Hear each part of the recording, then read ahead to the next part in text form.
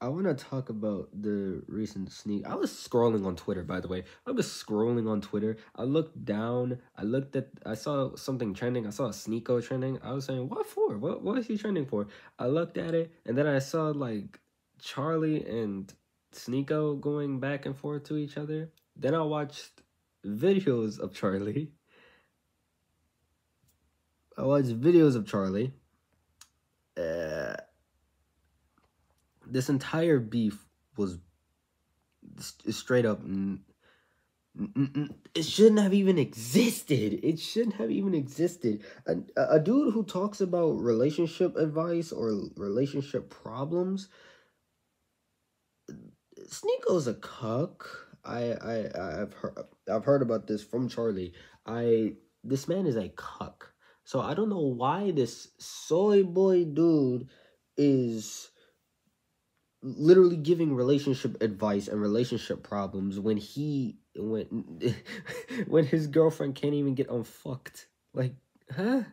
Like, bro, you are not happy. You are not happy. How are you gonna tell somebody else about their relationship advice or what they do with their relationship and tell them, oh yeah, cooking is amazing. Cooking is the greatest. It's so good. No, clearly, dude, you are not happy. Clearly, dude, you are out of your mental state. You waved a gun.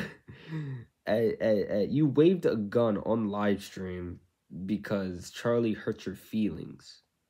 I'm pretty sure everybody else was making fun of you. To be honest, you should not be giving relationship advice. You should not be the clone Andrew Tate that everybody is saying. You should not be that. You are a bootleg version of Andrew Tate because you're in a cuckold relationship. Your girl gets fucked by probably like 2,000 dudes, maybe 3,000, maybe hundreds of dudes. You brought her to a sex party to watch her get absolutely manhandled, and you just got angry.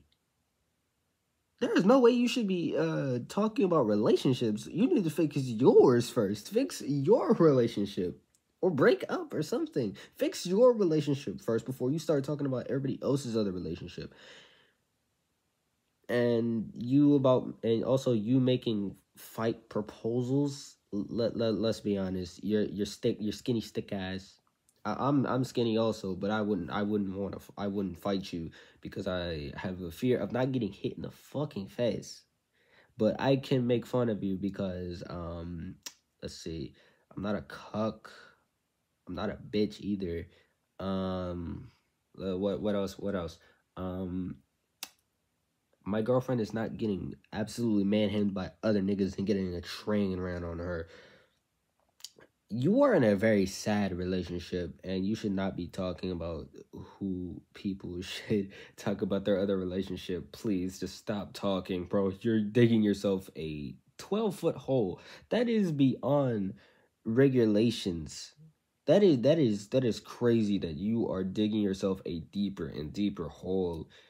And please stop waving guns around, bro. Like you're not that hard. Stop. Just stop. You got mags, you got clips. Congratulations. What are you, a blood gang member? Congrats, I guess. Like, I mean, congrats.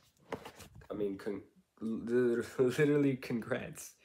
You're still a sad piece of shit. Congrats, bro. You're still a sad soy boy piece of shit. Like, you are sad. Like, you're actually still fucking sad. You waving guns around like you hard or some shit. Waving around clips, mags, and a pistol ammo. You're not hard. Everybody in America got guns. Anybody in the world can shoot you. Anybody in the world can fucking murder you. And you're just straight up like, oh yeah, I'm on high, I'm on coke, yeah, let me wave around these mags because I'm gonna kill you. Like, bro, okay, we get it, woohoo. Congrats. Killing someone is not gonna unfuck your girlfriend. No, bro, you're gonna have that memory with you for the rest of your life. The rest of your life. So I hope you get used to it, because I'm pretty sure your girlfriend loves other men more than you because you are a sad sack of shit.